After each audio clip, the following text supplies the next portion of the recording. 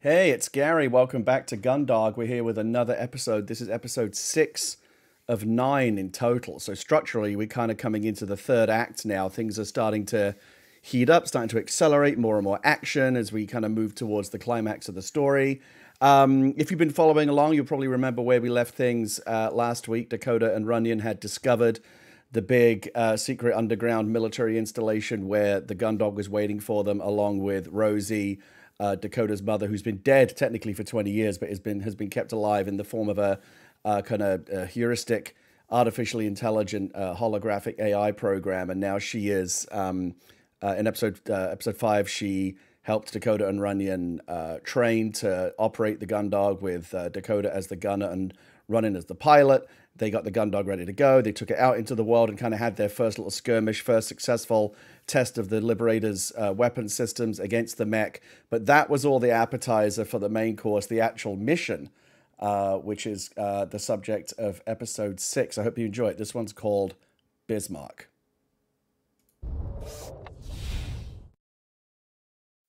Gundog by Gary Whitta.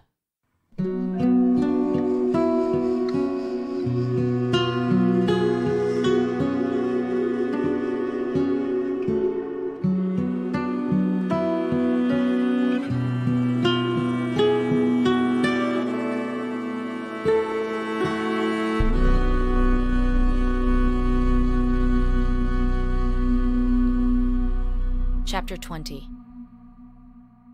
They spent the next hour cleaning up the mess they had made.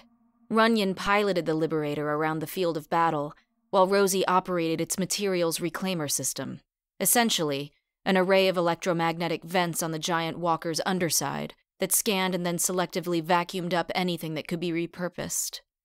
In this instance, that meant spent shell casings and the wreckage of the smashed mech drones. Everything from twisted pieces of their metal armor to their internal electronic components and power cells. Once inside the reclaimer system, they were automatically separated and sent to the particle reprocessor, which distilled everything down to its base particulate matter, to be reconstituted into anything the Liberator might need to repair and rearm itself. By the time the processing was done, the minor damage to the Gundog's left leg had been completely repaired, and reconstituted 75 caliber chain gun shells replaced what had been used in the battle. The remainder of the salvage was kept in the reprocessor's reserve well for future needs. "Not bad for our first real scrap," said Rosie when they were done, and she meant it. Considering how little training she'd been able to provide them, things could have gone far worse. "Both you kids did good, but you're going to have to keep doing better. An observer and a handful of scuttlers is nothing compared to what we'll face when we get to Bismarck." "We're not going to Bismarck right away," said Dakota. "There's somewhere else we need to stop first." "Oh?" said Rosie. This was the first she'd heard of it. "I'm putting in the coordinates now." Dakota punched them into the control console before her. "It's not far out of our way." Rosie studied the coordinates being fed to her. "There's nothing there," she said. "Just an abandoned town." "There is something there," said Dakota, "and I need to see it for myself." Rosie detected several of Dakota's biosigns fluctuating. "Dakota, Falk is dead. You do know that." "I know," said Dakota. "I also know he deserves a proper burial. I owe him at least that much. We all do. None of us would be here without him." "This is not a good idea," Rosie cautioned. "We can either do this, or we can turn around and go back to the hangar," said Dakota. "Mom, don't fight me on this." Rosie could tell by the steel in her daughter's voice that there would be no arguing with her. "Runyon," she said, "proceed to those coordinates." She sent the new navigation data to his cockpit display, and without a word, he sent the Liberator on its way again, an iron colossus taking great strides across the plain. They traveled the rest of the day without incident. The Liberator's stealth array worked just as advertised, allowing them to move freely across the terrain without fear of being spotted by a mech satellite or the long-range sensors of patrolling drones. Twice they detected surveyors on the outer edge of their own sensors. And on each occasion, Dakota wanted to reroute and engage them, arguing that it would be best to clear the area before proceeding, but her mother overruled her. With the initial live weapons test completed successfully, Rosie said, there was no further need to go looking for trouble. They arrived at the small town just before sundown. And there it was. The blackened ruins of a house burned down to its frame. Dakota directed Runyon to stop beside it. Then she removed her helmet, popped the cockpit canopy, and clambered down the side of the Liberator via its external rungs and footholds. Runyon opted to remain in the pilot's chair, claiming the Liberator might suddenly need to move in a hurry, though Dakota suspected he had his own reasons for hanging back. The topic of Falk always seemed to make him uncomfortable. Dakota dropped the last several feet to the ground. A compartment set into the Liberator's right foot held emergency supplies. First aid, sidearms and ammunition, survival gear. She took an entrenching tool from the kit and looked around. This place looked different by daylight. When she had been here before, there had only been the pallid light of the moon and the fierce glow of the house as it burned. She looked to the tree at the edge of the house's front yard, the place where she had left Falk to die. Grimly, she headed toward it, knowing she'd find his body on the far side. She dreaded the thought of seeing him as he by now surely was, bloated and pecked at by birds after days of rotting in the sun. But she girded herself and continued on, understanding at last why people were due respect even in death. And if anyone had earned that respect, it was Falk. She arrived at the far side of the tree and froze, not understanding what she now saw. "He's not here," she said. His blood was there. The trail he had left from the house as Dakota had dragged him out of there, the pool of it beneath the tree where he'd lain dying. It was dried and black now, matting the grass. But of Falk himself, there was no sign. "I hate to say it," said Rosie in her ear, "but it's not uncommon for a mech beam to completely vaporize a person. At close range, against a soft target, there's not much left." "I know," said Dakota. "I've seen that. But there'd be something. Scorch marks, there's nothing. It's like he just vanished." She turned, surveying her surroundings once more. When she left him, he'd been unconscious. Was it possible he'd somehow roused and crawled into hiding somewhere? But even if he had, surely the mech that had been closing on their position would have detected him, captured him, recycled him. Still, she looked around the entire yard, the ruins of the house. He was nowhere. "This doesn't make any sense," she said. "How can he be gone?" "Whatever happened, we can't stay here," said Rosie. "I'm sorry about your friend. He was my friend's son too. But there's nothing we can do now. And we still have the mission. Get back up here, and let's go back to work. I know you're frustrated, but trust me, there's gonna be no shortage of mech to take that out on before we're done." Dakota paced uselessly, beside herself. This was a puzzle that plagued her for reasons that were much deeper than mere curiosity. "Dakota," came Rosie's voice again. "You need to—" Dakota pulled out her earpiece, cutting her off. After a few moments, she heard noise from above and looked up to see Runyon clambering down the side of the Gundog. Rosie didn't give up easily. Poor Runyon was going to be used as a go-between. As he approached, Dakota raised a hand to keep him at a distance. "Don't," she said. "I just need another minute." Runyon stood and waited. He, at least, knew better than to push. Dakota looked up at the sky, as though the answer might somehow be up there, but saw only slowly rolling clouds. Think. What could have happened? The mech didn't leave him here to die, she said, thinking aloud. They didn't vaporize him. That can only mean they took him. They took him somewhere to interrogate him, find out what he knew, where he was headed. He has the map on his arm. If they decode it— Runyon gestured to his earpiece. Dak? She really wants to talk to you. Reluctantly, Dakota put her own earpiece back in. Dakota, said Rosie. What the mech get from him doesn't matter now. The hangar's empty, and even if they find it, I left a little surprise there for them. Now please, I can't protect you when you're outside. Please, get back up at— No! Cried Dakota. Don't you see what this means?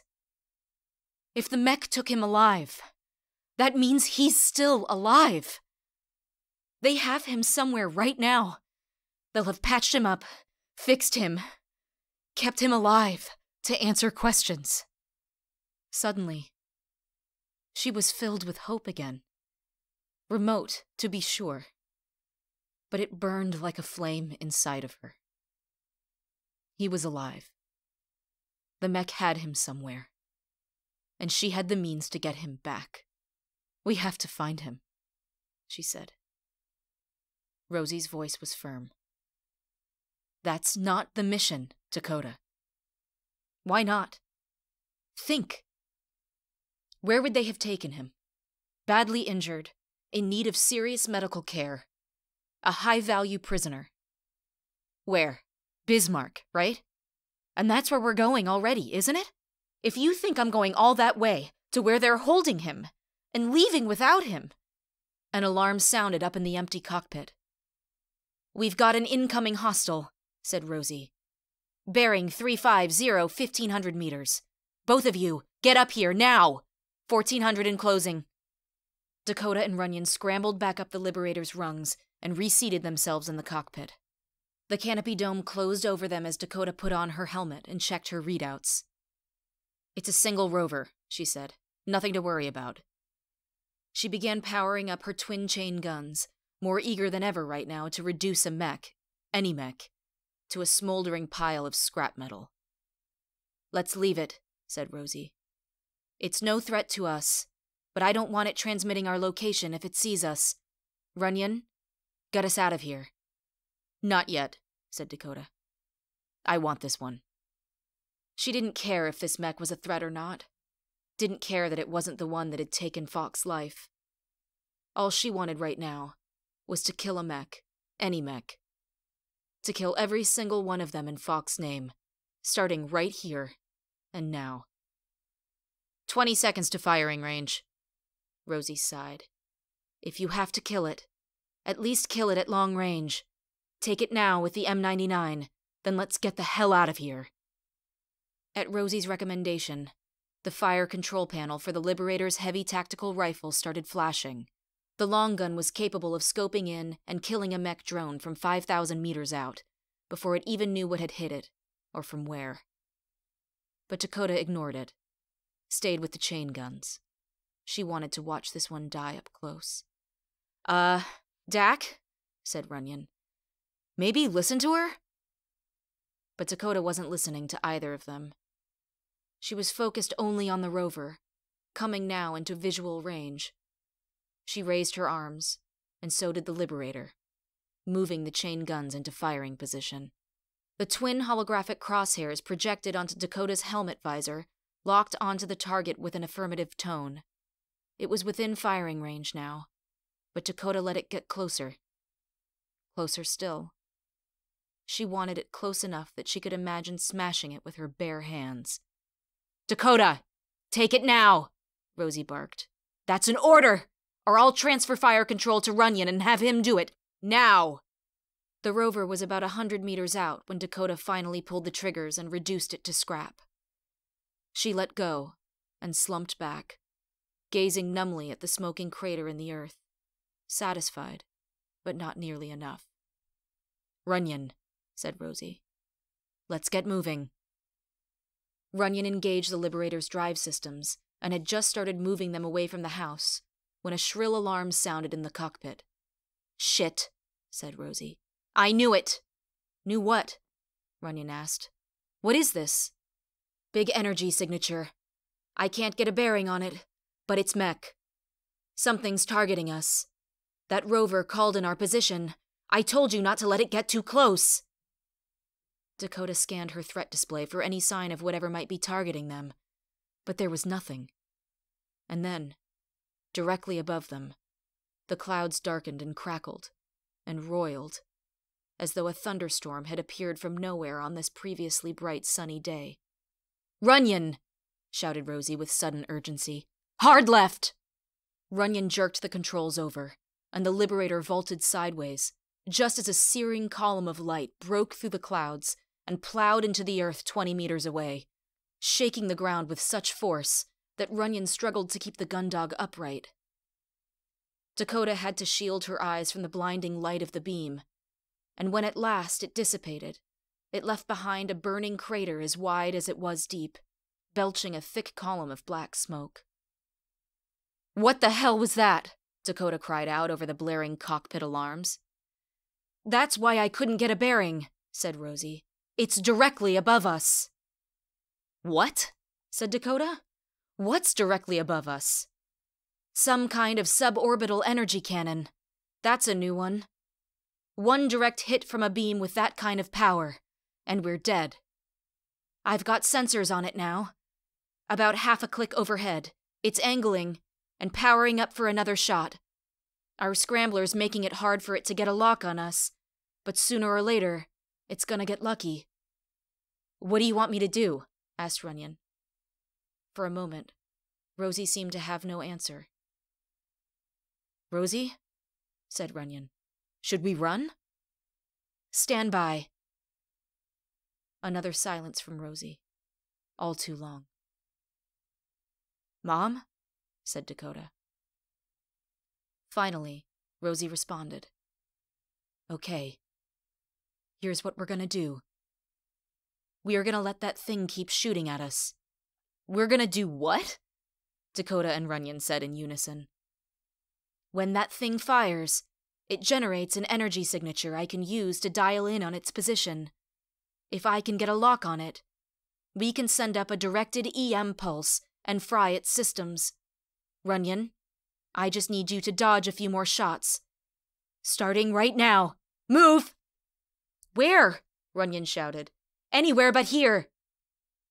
Runyon sent the Liberator lurching forward in a great bound, and not a moment too soon. Another white-hot beam of light pierced the clouds and blasted the earth beneath it. The shockwave from the impact was almost enough to send the Gundog toppling forward, and Runyon cursed as he fought to keep them upright. "Shit! That one almost got us!" He kept them moving now, as fast as the great Colossus would go, practically a gallop. "That's good," said Rosie. "Keep going, as fast as you can, and let that thing up there try to lead us. Next shot's gonna be dead ahead of us. When I say, brake hard." All Dakota could do was sit and watch, the Liberator's weapon control arms hanging limply before her, useless. For the first time since she'd settled into this seat, she felt powerless again. It was all up to Runyon now, a kid who just a few weeks ago she wouldn't have trusted to wipe his own nose. "It's powering up again," said Rosie. "Any second. Now!" Runyon hit the brakes hard, and the Liberator came to a grinding halt, its great feet carving deep furrows into the earth.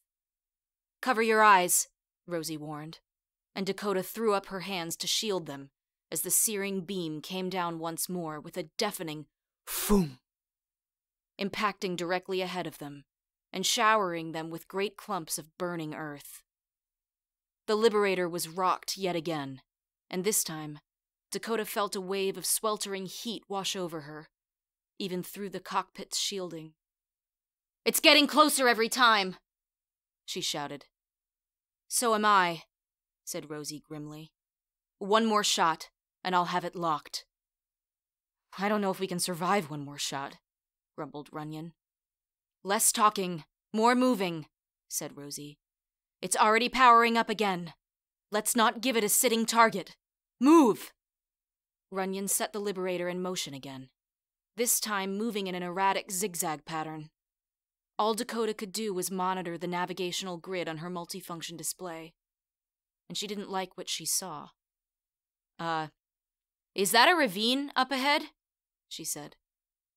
It was at least 20 meters wide, and God only knew how deep. It extended to the horizon in both directions, so there was no way around it, and they were headed straight for it, coming up fast. Don't stop, Rosie ordered. The mech targeting is tracking right behind us this time. It thinks we're going to try to brake on it again. What the hell do we do then? Runyon asked. Keep going, full speed, and over the ravine, said Rosie. You want me to do what? Runyon said.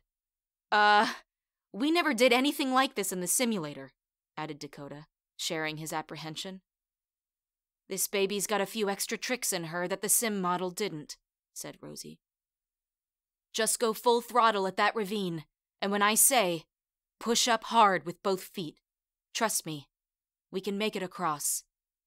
Are you trying to tell us this thing can fly? Dakota asked.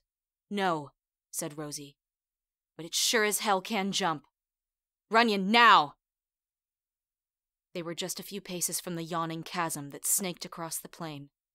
Dakota gripped her seat hard, fingernails digging deep into the leather as the Liberator planted its feet at the ravine's edge and took a giant leap forward, vaulting into the air, the ground suddenly dropping away beneath them as they sailed over the deep fissure that carved the landscape into two.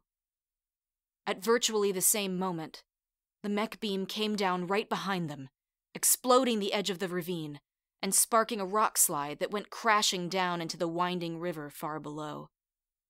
Time seemed to stand still as the Liberator soared, untethered, through the air, and crashed down again on the far side of the chasm, just a few meters clear of the precipitous drop behind them. They stumbled uncontrollably, Runyon and the machine's automatic stabilizers working together frantically to keep the Colossus from toppling over face first. Finally, with one last lurch, the Liberator came to a sliding halt, and Dakota was thrown forward hard in her chair, held in place only by her safety harness. All was still. That's it. I've got a lock, said Rosie. Dakota, fire the EM now. Dakota slammed her palm down on the button flashing on her weapons display. Nothing happened. Dakota leaned forward, craning her neck upward to see, but through the cockpit dome above, there was nothing visible but cloud and sky. Mom? Direct hit, Rosie cried. The EM pulse just fried that son of a bitch good. Every system's down. We got it. Dakota turned her head to look back at Runyon. Good job, she said. He grinned. Yeah, not bad, huh? Wait. Little problem, said Rosie. Runyon, get us moving again. Now. Runyon quickly grabbed the controls. What's wrong? That thing was right above us when I fried it, and now it's on its way down. Fast. Directly above us? Dakota asked. You catch on fast. Runyon, why are we not moving? Drive system cut out, he said. Restarting now. Runyon was running hurriedly through the engine restart sequence, flipping switches and toggles as fast as he could to bring full power back to the Liberator.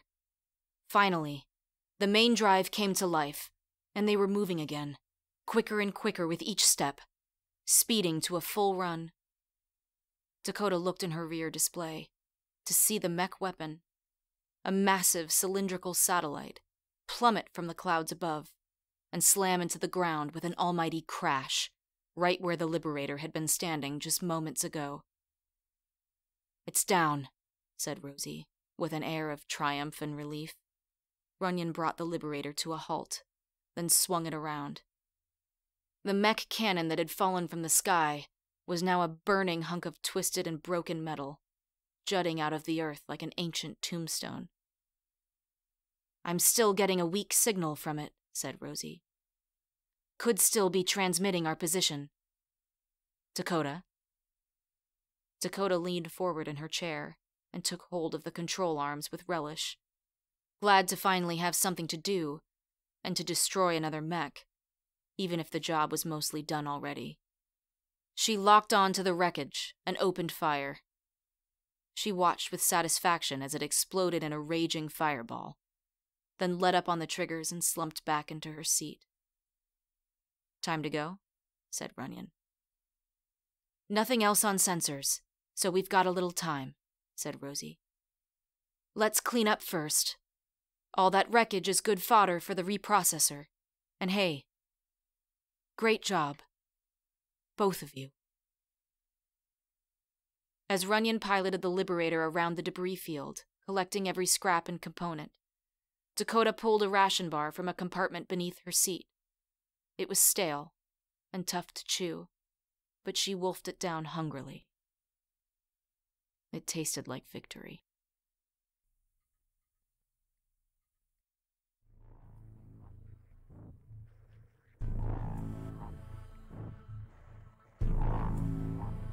Command Unit Report. Unit Rank. War Commander, First Class. Designation, Mech. 394-87651-28743. File 11861543. MKST 3485.494.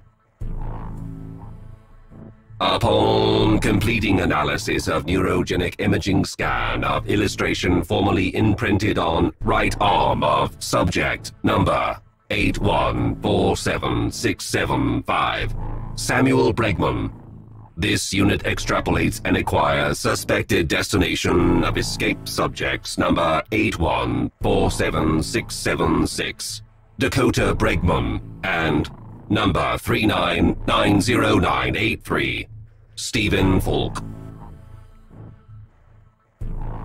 Having received and assumed command of requested Mobile Strike Force, Classification A, this unit proceeds to target destination located at coordinates 43.8719 by 103.4575. This unit conducts search of target coordinates and uncovers evidence of subterranean military complex. Security procedures appear minimal. This unit leads strike force inside complex. Strike team conducts thorough search and multi-scans. Complex appears abandoned. Evidence of recent human habitation. Purpose of complex unknown. Likely purpose, heavy military vehicle construction and maintenance. Main power offline, computer systems online, running on backup power. All attempts to access data archives interdicted by advanced security protocols administered by Central Computer. Repeated attempts to access data archives activates artificially intelligent subroutine, identifying itself as Rosie's welcome mat. Record of interface follows. You didn't say the magic word. Identify. I'm not going to help you, mech motherfucker. State the purpose of this installation. Okay. Are you deaf or are you just stupid? Deaf implies sensory impairment. Stupid implies insufficient intelligence. Neither applies to this unit. Okay. So what are you doing here, stupid? Searching for human escape subjects. Multi-scan evidence detects genetic evidence of their recent habitation here. You will comply with all requests for information. Yeah, I'm going to go with no on that one. Non-cooperation will result in removal of your central processing and memory units for disassembly and data extraction at Mech Central Plexus. You mean Bismarck? Mech Central Plexus. You ever wonder why it was so easy for you to bypass my external security and make it down here? I wanted you here, you stupid metal fuck. Clarify. Right now, you're standing on about half a ton of compressed explosive compound rigged to bring this whole mountain down on top of you. I've got you right where I wanted you. Thanks for playing, asshole. Commander to all strike team units, evacuate installation immediately. Too late, motherfucker. The Bregman family and the entire human race sends its regards. In case you were wondering, the magic word is... boom. This unit sustains heavy damage. Explode motor function sufficient to return to surface installation and surround mountain. Strike team lost. This unit requires 3 immediate maintenance support and replacement strike team to continue pursuit of escape subjects number 814766 Bregman and number 39900983 Falk. Stand by. This unit requests immediate maintenance support and replacement strike team to continue pursuit of escape subjects number 814766 Bregman and number 3339900983 Falk. Stand by. Stand by.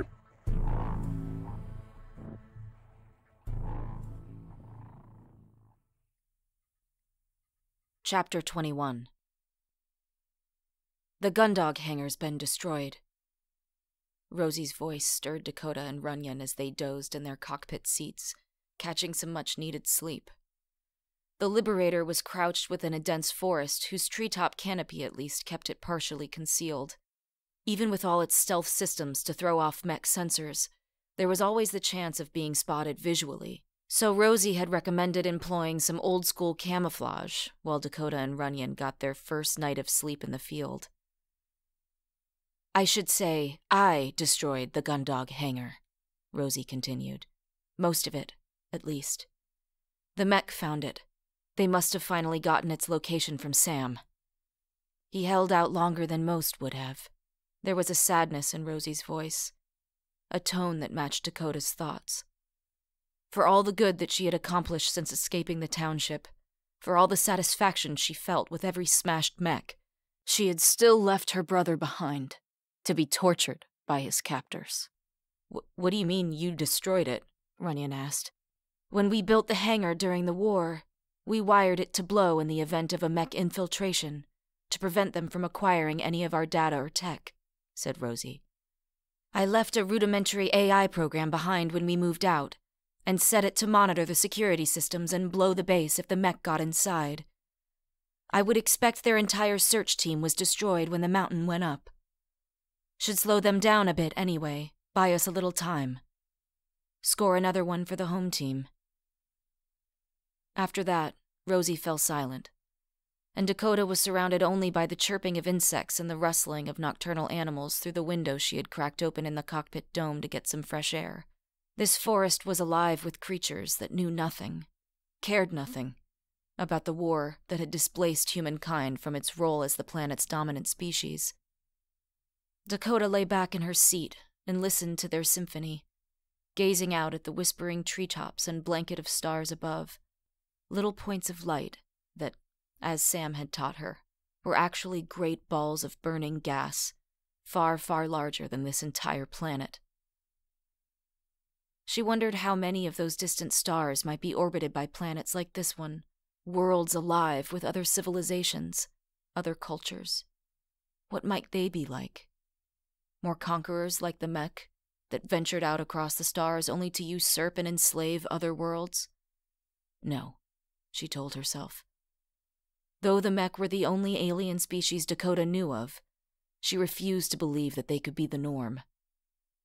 The existence of human life here on Earth, and the values she was raised to believe defined it, compassion, mercy, kindness, selflessness were surely proof that those things existed out there too, in the vast darkness of space. The alternative was unthinkable.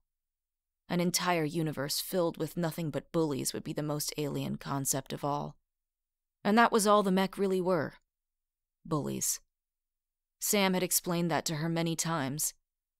Bullies might be bigger and stronger than you were, but more than anything, they were cowards. Afraid. That was why they only sought out the smaller and weaker, never those their own size and strength. And the one thing a bully feared most was that his prey, however small or weak, might one day find the courage to hit back.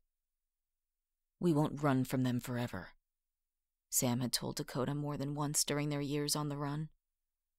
"One day, we'll stand up to them. We'll fight back." She wished Sam could see her now, could see how she, with their mother's help, had made that promise a reality. She hoped he was still alive, so that she might have the chance to show him herself. And she hoped that he could forgive her. Because she was free, and he was still captive. He'd spent years keeping her safe from the mech, sacrificing more and more of himself with each passing year. And how had she repaid him? By abandoning him to run away with a man she hardly knew, based on little more than a vague, fantastical promise? She'd made the choice to escape with Falk, even as she knew that Sam would be left behind to suffer at the hands of the mech, because of what she had done. You shouldn't blame yourself. She turned around in her seat. Runyon was looking at her from the pilot's chair above and behind hers.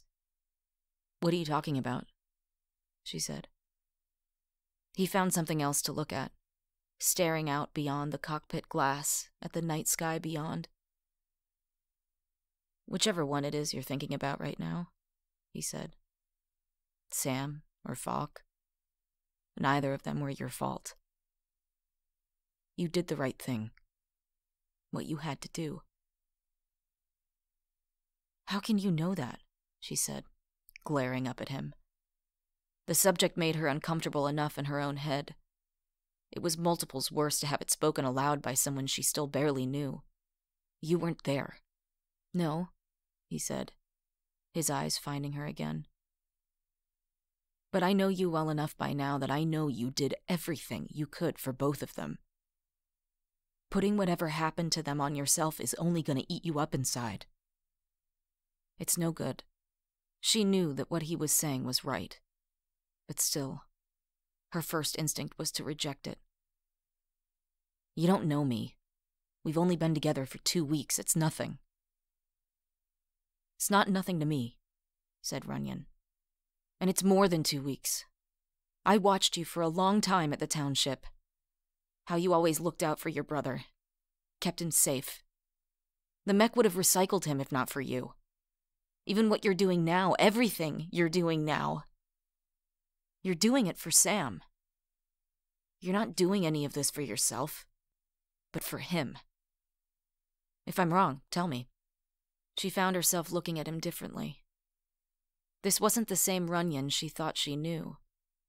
Not the callow boy she'd occasionally catch watching her from afar back at the township, nor the same person who'd shown up at the Gundog hangar, half dead from malnutrition and exposure.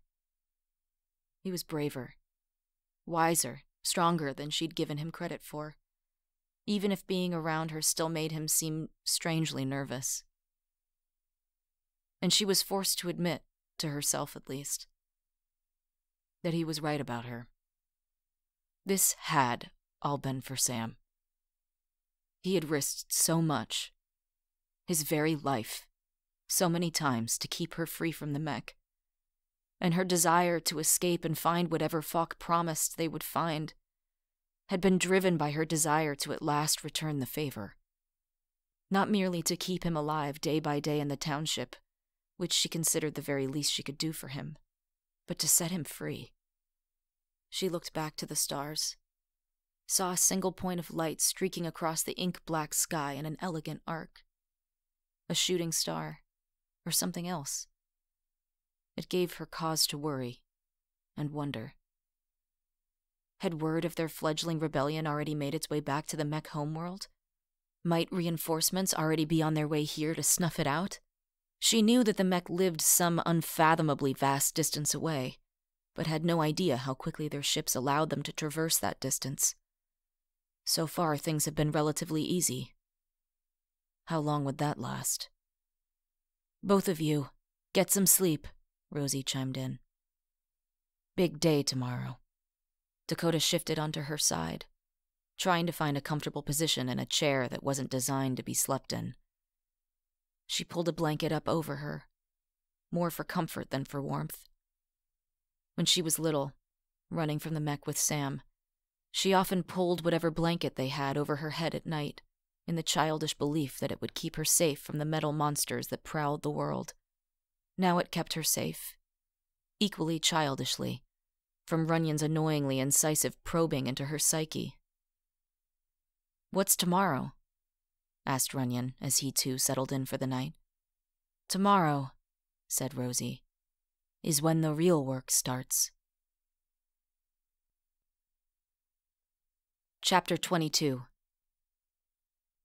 They set out before dawn, planning to make as much of the day as possible. For the entirety of their journey, they encountered not a single mech. Rosie used the Liberator's sensors to detect any patrolling units at long range, and plotted course corrections to give them a wide berth. It frustrated Dakota some, as she was itching for another fight. Still trigger-happy, as Rosie put it.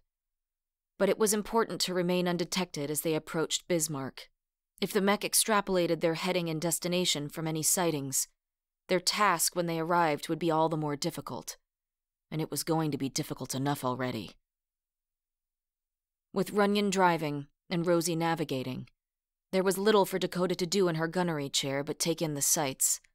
It was a strange experience. Traveling by daylight was going to take some getting used to. For her whole life on the run, she'd moved by cover of night and slept by day. So the world at large had always been a landscape cast only in the pale monochrome of moonlight. Now, encased within an armored shell and protected by sensor-defying stealth technology, she was able to stride across country in broad daylight and see the wide world for what it was. And what it was majestic. Rolling green mountains and lush forests, and sun-glistened rivers. A natural world seemingly untouched by the horrors of the war that had decimated human civilization. The elevated view from the Liberator's cockpit dome afforded Dakota a clear view of everything. And it took her breath away. But nothing struck her so deeply as the beautiful emptiness and quiet of it all. Had it always been this way, she wondered, even before the mech arrived? Once, Sam had told her, there were billions of people in the world. That meant thousands of millions, a number incomprehensible to her. How many of those still remained after the carnage of the war and 2 subsequent decades of selective herd culling by the mech? Humans had already been few and far between in the days before she entered the township. Surely now there were fewer still.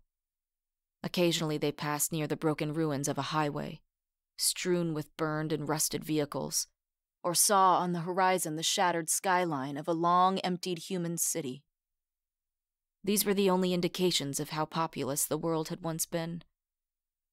Now they were just sprawling, crumbling gravesites. Dakota always looked away, focusing on something else, until these haunted places were out of sight behind her. The Liberator was moving at its maximum speed, galloping across the landscape far faster than its size and weight would suggest possible. The Gundog was a strange beast, a walking contradiction, a leviathan bulk with a graceful elegance to its movement. It was exhilarating to be moving so quickly, from such a position of power, and despite Runyon's grumbling about the seat cushions, Dakota found the ride surprisingly comfortable. As long as it didn't make any sudden lurching movements, the Liberator's gyroscopic suspension kept the cockpit stable even as it took great leaping strides across the land. Dakota's thoughts drifted to the other Gundogs, the earlier models, the ones that were said to have fought in the final battle. Back in the township, at story time, some had said those Gundogs fought to the very last. Others, that their pilots had panicked in the face of an overwhelming enemy and fled, leaving the last city defenseless. Dakota had always stood up against those who had called her mother and the others at that last stand cowards. But she couldn't deny that all along, she had nursed her own private doubts. Now, she realized, she at last had the chance to know the truth. "Mom?" "What is it?" came the voice of Rosie in her earpiece. "What happened at Bismarck? In the last battle?" There was a pause. "Why do you ask?" "Some people say the Gundogs didn't fight to the end, that they turned and ran, abandoned the city to the mech." There was a crackle in Dakota's headset, as though Rosie's consternation was so great it registered as static feedback. "Who says that?" Dakota couldn't help but notice the sudden change in Rosie's voice, the affront, and now it was her turn to pause, and she wondered whether to press the matter. "Dakota, I asked you a question. Who says that?" "Some of the people in the township," said Runyon, saving Dakota. "When they tell the story, there's never just one version." "Well, there is just one version," said Rosie, her indignation evident. "The truth. I was there. I know. Your brother and you were both inside that city, and if you think for 1 second that any of us would have abandoned you, well, I don't even know what to say to you. Did you really believe that? Even for a moment?" Dakota didn't know what to say either. Her whole life she had believed that the mech had come in peace, only to be betrayed by a reckless and greedy human race, and her mother had revealed that to be a lie. Who knew how firm the foundation was for any of her other beliefs? All she knew was what she desperately wanted to believe. "So you didn't run away," she said. "Hell no," said Rosie. "And when we get to Bismarck, I'll prove it to you." A warbling alert sounded on Runyon's cockpit display. "What's that?" asked Dakota. "Bismarck," said Runyon. They took up position behind a hill about a mile outside the city's perimeter. It was by now getting dark, which was good. What would come next would be easier by cover of night. Runyon set the Liberator into its crouch position, giving it a lower profile. Concealed by its stealth systems, the Gundog was all but invisible to mech sensors. The only way for them to be discovered would be if a drone or fast mover spotted them visually, and their own sensors showed that the only mech units were a safe distance away, patrolling the city's perimeter. As Rosie kept an eye out for danger, Dakota and Runyon climbed down to the ground to stretch their arms and legs. Sitting in the cockpit for hours on end had left their joints aching and backsides numb.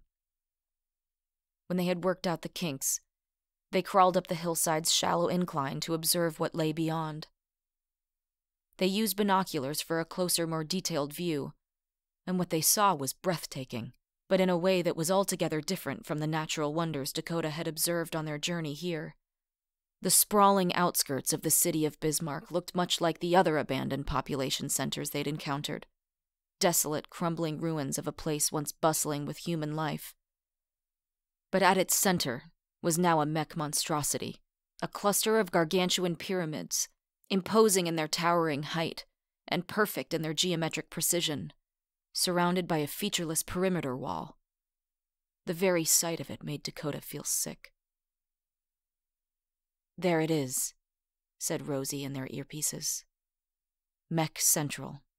Runyon swept the area with his binoculars. "Not a lot of mech," he observed. "I'd have thought this area would be swarming with them." "No humans come within miles of this place in 20 years, said Rosie. "The mech don't think any of us would dare. So they've gotten complacent. We'll use that against them. Do all the mech cities look like this? Dakota asked. I don't know, said Rosie. Never seen any of the others. Though I wouldn't even call this a city. It's more like a fortress. Best we could tell during the war, mech don't discriminate between civilian and military. It's all the same. A fortress, Runyon said, lowering his binoculars. That doesn't make me feel much better about what we're about to do. Dakota could see that he was nervous. He'd come a long way since she'd first gotten to know him, had proven himself to be far braver than she'd ever expected. But he was also smart enough to be afraid of what lay ahead. She was too. Dakota, pan right, said Rosie. Something I want you to see.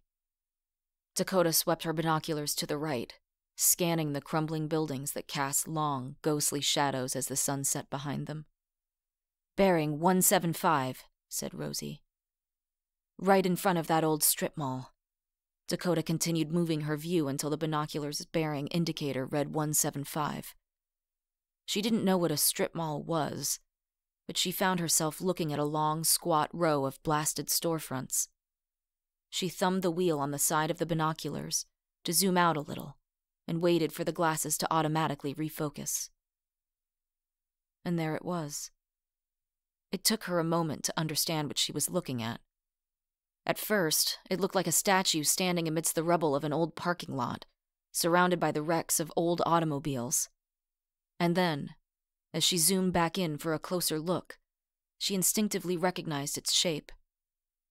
It was the burned-out hulk of an M150 Gundog, very similar in outer appearance to the Liberator that had brought her here. Still somehow standing on its scorched and rusted legs. It looked to have taken a hell of a beating. One of its weapons arms was gone, the cockpit dome was smashed, and the whole thing stood lopsided due to a right knee joint that had buckled, perhaps from damage sustained in battle, but perhaps from age and wear afterward. Dakota lowered her binoculars.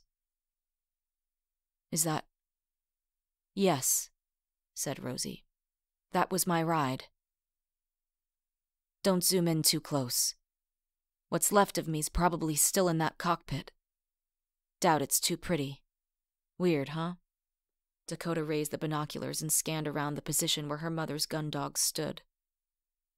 She saw now that the wrecks surrounding the blackened hulk weren't old automobiles, but the blasted skeletal remnants of other Gundogs. All that remained now of the last human legion, protecting the last human city.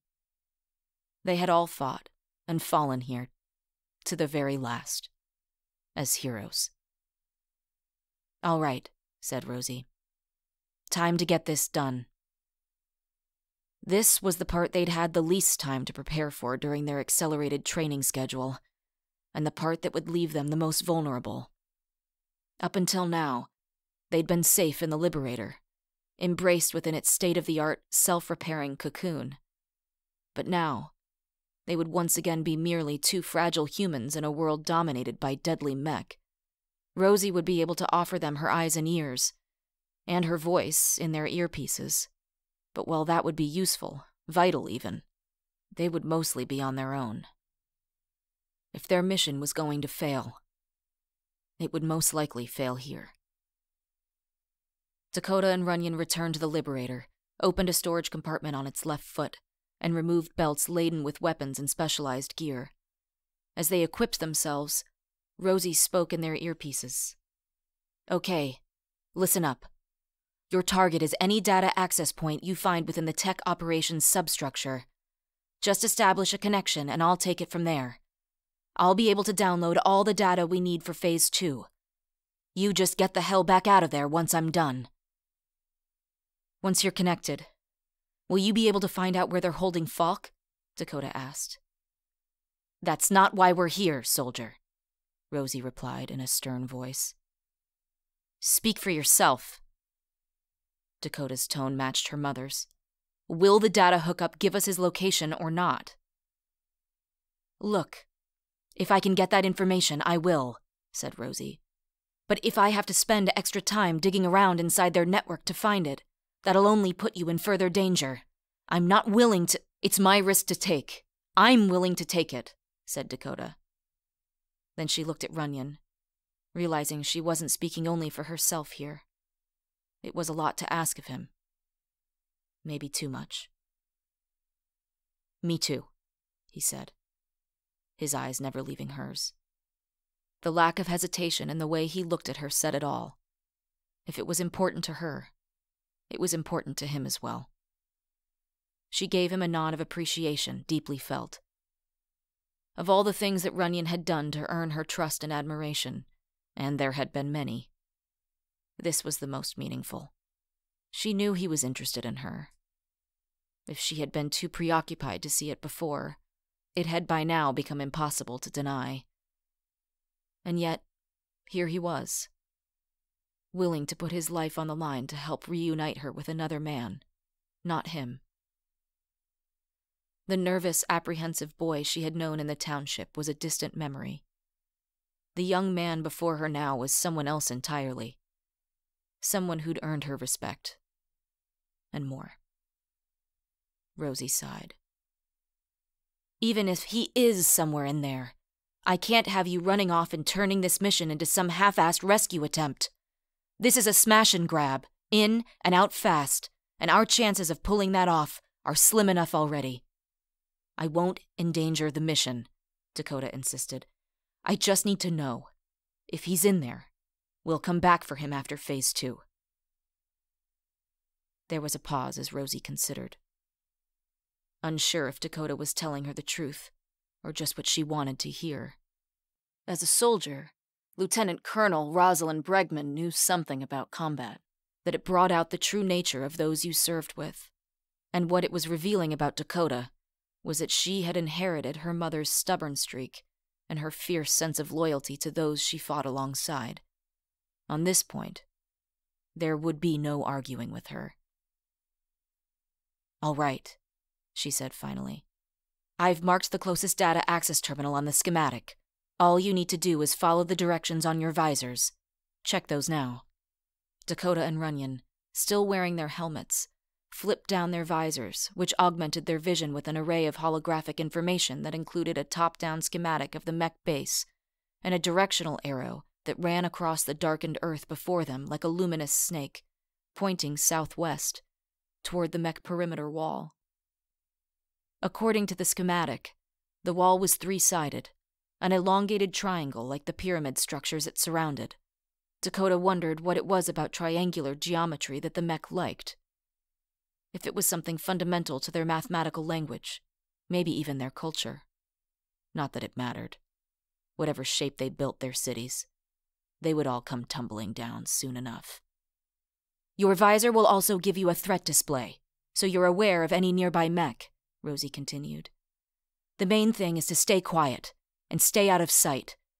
Your suits are equipped with the same stealth tech that keeps the Liberator masked from their sensors, but you can still be seen and heard. Just stay out of their visual and auditory range, and you should be fine. Should be? Said Runyon. Best I can tell, the sensors inside the perimeter aren't even set up to detect human targets. Best you can tell? Said Runyon. You don't know for sure? There's a lot I don't know about what's waiting for you in there, said Rosie. Hey, I never said this was going to be easy. If you don't think you can do this, now is the time to say so.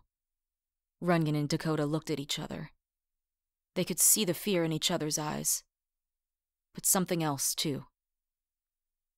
Determination. The only thing they feared more than storming that mech city was the shame they'd have to live with if they were too afraid to try.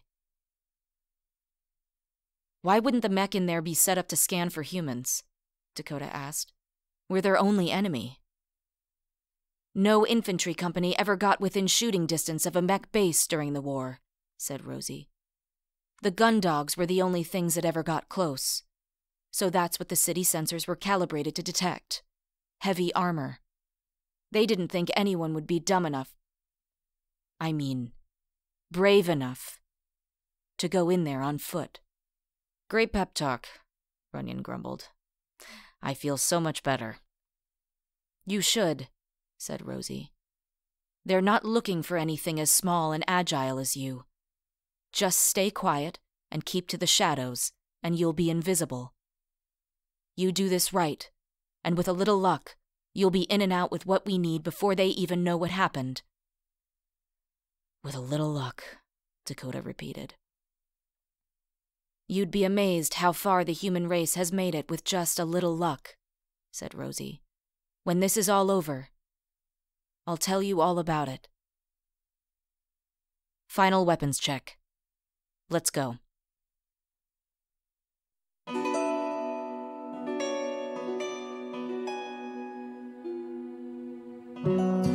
Gundog was created and written by Gary Whitta and performed by Shannon Woodward. Special appearance by Troy Baker. Music by Austin Wintory. Edited by David Gatewood. Sound editing by Adam Nickerson. Video editing by Chandana Ekanayaka.